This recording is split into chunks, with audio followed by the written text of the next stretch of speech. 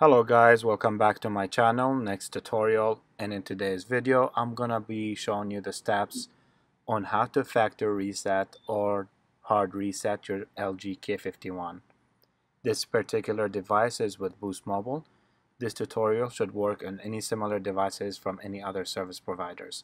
Now this is the tutorial for the newest update, so if you have an older update the steps might be different. So this is the updated video for this particular device.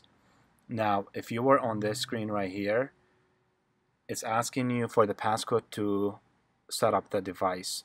Now if you were to press the power off, it will let you power off the device, but if it was all the way on the other screen where you see your background, it won't let you unless you do the next step I'm going to show you on how to force shut off the device. Right here, what you want to do, you want to press the volume down key and the power key at the same time to force shut off the device. So go ahead and press these two buttons, then it will do the countdown on the bottom. Once the device powers off, release and press again the power key and keep holding until you get the recovery screen or recovery mode.